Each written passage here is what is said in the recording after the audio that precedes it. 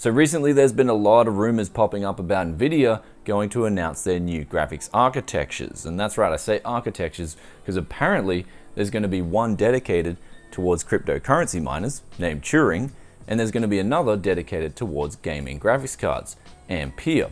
So today we're going to talk about both these architectures, and we'll start with Turing, who's named after a famous mathematician, Alan Turing. And what I believe you'll get with these mining cards is something that'll be 12 nanometer based. And they'll be based similar to Volta, but of course, a lot of the features will be scaled down. And these will be dedicated towards things like Ethereum mining and also Zen and Zcash mining with Sol-based hashing.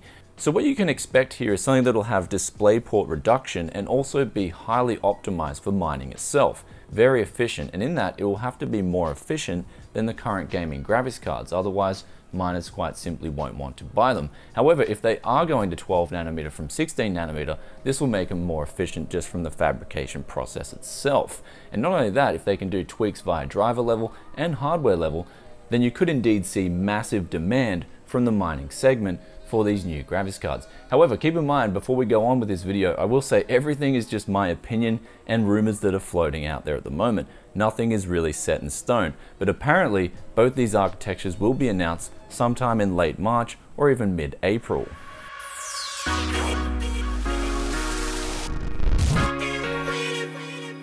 Anyway, Turing looks like it will be a solution for miners, and certainly there will be increased pressure from the market itself, not just from angry gamers who want to buy a graphics card, but also from the industry itself. Think about this. If companies like Corsair, Fractal Design, Intel, AMD can't sell their components, especially when it comes to a CPU, for example, then there's going to be pressure from those guys to NVIDIA to say, hey, get some graphics cards out for gamers so we can sell all the rest of the components involved in building a PC. So don't worry guys, when I say this shortage of gaming graphics cards won't be for very long. There will be pressure from the whole market itself to get gamers graphics cards. And so the solution they've got here, I believe, is going to be Ampere. And it won't be your typical massive performance increase that we're used to seeing. I believe what we'll get with the 20 series or 11 series, it depends on what they're going to name it, I believe we'll get something that's 14 nanometer based. And my evidence, or what my thinking spans from, is the fact that we've already got the Quadro P1000. It's something that no one's really talked about yet.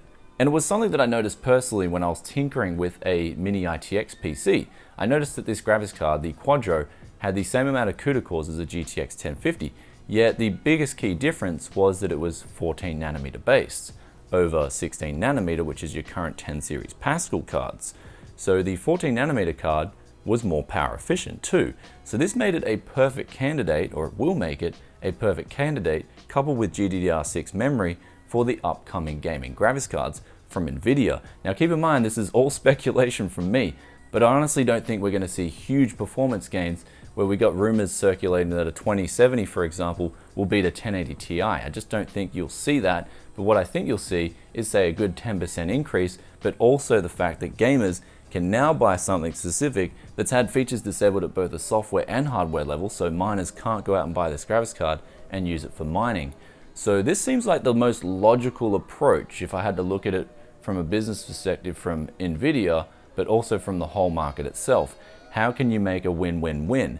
This is how I believe NVIDIA could do it. Now, of course, there's going to be gamers out there who are like, well, I bought my GTX 1080 nearly 2 years ago, I want to upgrade. And of course, NVIDIA will service that market, just you won't get your typical 30-35% increase that you're used to back in the past. And another big reason for this, in my opinion, is the competition from AMD, or should I say lack of competition. Gamers were waiting for Vega for a very long time, and when it hit the market later than expected, it still couldn't compete with NVIDIA's top dog. That was the GTX 1080 Ti. So now there's really no pressure from NVIDIA to deliver massive performance gains. And as a matter of fact, and no, this is not just a rumor, if NVIDIA, and you've seen this in the past with Intel, if their technology is too far ahead of the competitors, then they will be fined for anti-competitive practices. So I don't think NVIDIA is in a spot to really deliver something that'll just kick the pants out of their current 10 series. The pressure's not there from AMD, but we've also seen evidence of a 14nm card already out in the wild with the P1000. Anyway guys, I hope you enjoyed today's video. If you did, then be sure to hit that like button and let me know in the comments section below what you think is going to happen in the next few months or even later in 2018. Love reading your thoughts and opinions as always. And before I get on out of here, I will say take everything in this video with a grain of salt. It's just me doing my research and then presenting a video to you guys. I don't have any inside information.